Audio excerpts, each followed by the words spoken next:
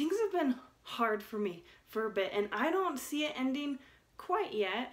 You know when you're so exhausted, your body just hurts and you forget how to do life, and you're so tired that everything seems hard and sucky, and it's just like this downward spiral of a mess.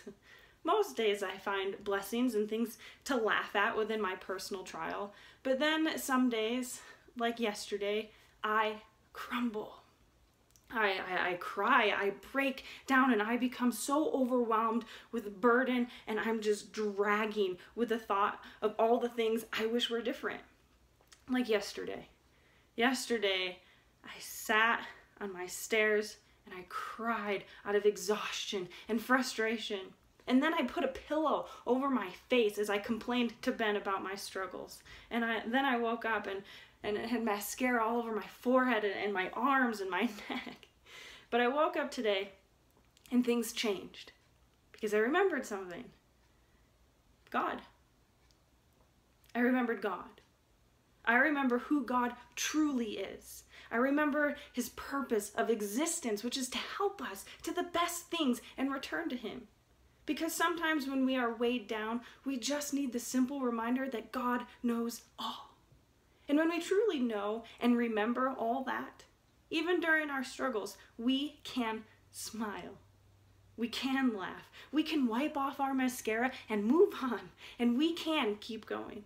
And we can live a better life. And we can enjoy the unexpected.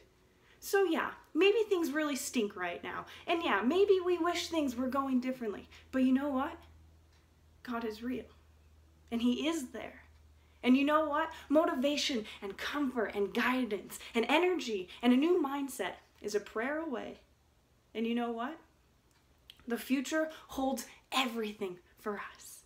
And the cool thing is, because of God, every passing second is a chance to turn it all around. So cheers! Cheers to endless do-overs and endless comfort and endless love and endless guidance and endless strength. Because our trials and our change of course will never alter the unchanging truth that God is real and is leading us to the best blessings. Because we have a freaking God with endless resources on our side. How empowering is that? That absolutely gives me every reason to keep going and to keep turning to him. That gives me every reason to choose laughter and choose faith and choose to smile every day.